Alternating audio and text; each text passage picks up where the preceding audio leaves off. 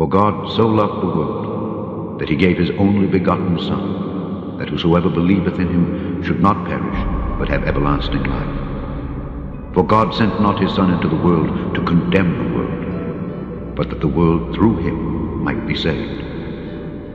He that believeth on him is not condemned, but he that believeth not is condemned already, because he hath not believed in the name of the only begotten Son of God.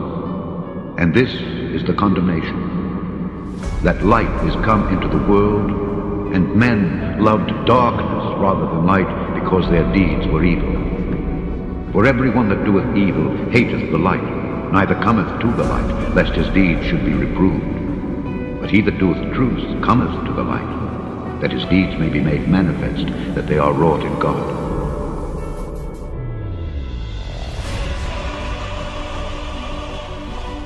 The same came to Jesus by night and said unto him, Rabbi, we know that thou art a teacher come from God, for no man can do these miracles that thou doest, except God be with thee. Jesus answered and said unto him, Verily, verily, I say unto thee, except a man be born again, he cannot see the kingdom of God. Nicodemus saith unto him, How can a man be born when he is old? Can he enter the second time into his mother's womb and be born?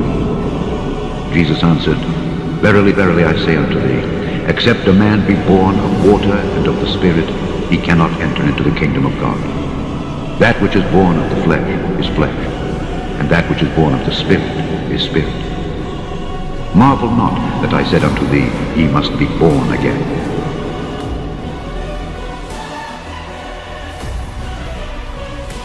That if thou shalt confess with thy mouth the Lord Jesus, and shalt believe in thine heart that God hath raised him from the dead, thou shalt be saved. For with the heart man believeth unto righteousness, and with the mouth confession is made unto salvation.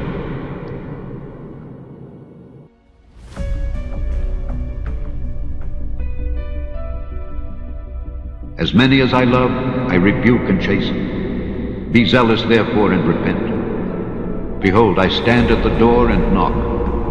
If any man hear my voice and open the door, I will come in to him, and will sup with him, and he with me.